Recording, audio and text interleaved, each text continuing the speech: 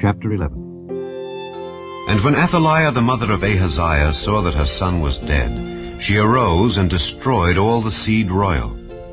But Jehosheba the daughter of King Joram, sister of Ahaziah, took Joash the son of Ahaziah, and stole him from among the king's sons which were slain. And they hid him, even him and his nurse, in the bedchamber from Athaliah, so that he was not slain. And he was with her hid in the house of the Lord 6 years.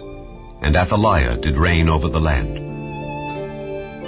And the 7th year Jehoiada sent and fetched the rulers over hundreds with the captains and the guard, and brought them to him into the house of the Lord, and made a covenant with them, and took an oath of them in the house of the Lord, and showed them the king's son.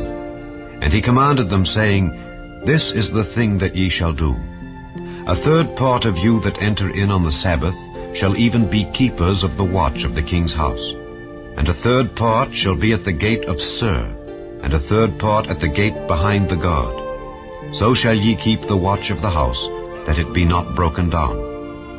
And 2 parts of all you that go forth on the Sabbath, even they shall keep the watch of the house of the Lord about the king. And ye shall compass the king round about, every man with his weapons in his hand. And he that cometh within the ranges, let him be slain. And be ye with the king, as he goeth out and as he cometh in. And the captains over the hundreds did according to all things that Jehoiada the priest commanded. And they took every man his men that were to come in on the Sabbath, with them that should go out on the Sabbath, and came to Jehoiada the priest.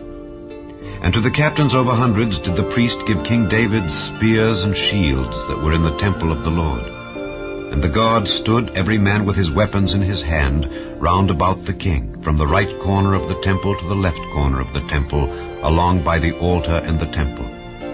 And he brought forth the king's son, and put the crown upon him, and gave him the testimony. And they made him king, and anointed him. And they clapped their hands, and said, God save the king. And when Athaliah heard the noise of the guard and of the people, she came to the people into the temple of the Lord.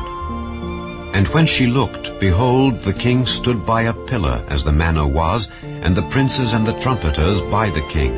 And all the people of the land rejoiced, and blew with trumpets.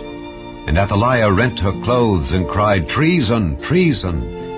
But Jehoiada the priest commanded the captains of the hundreds, the officers of the host, and said unto them, Have her forth without the ranges, and him that followeth her kill with the sword.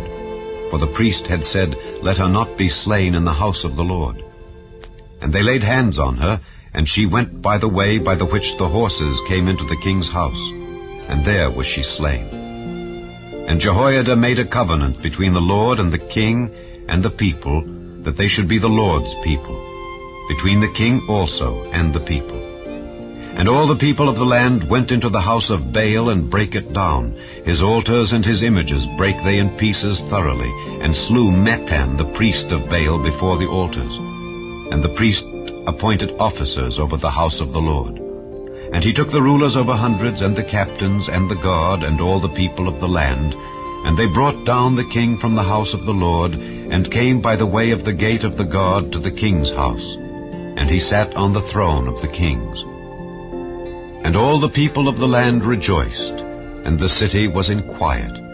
And they slew Athaliah with the sword beside the king's house. 7 years old was Jehoash when he began to reign.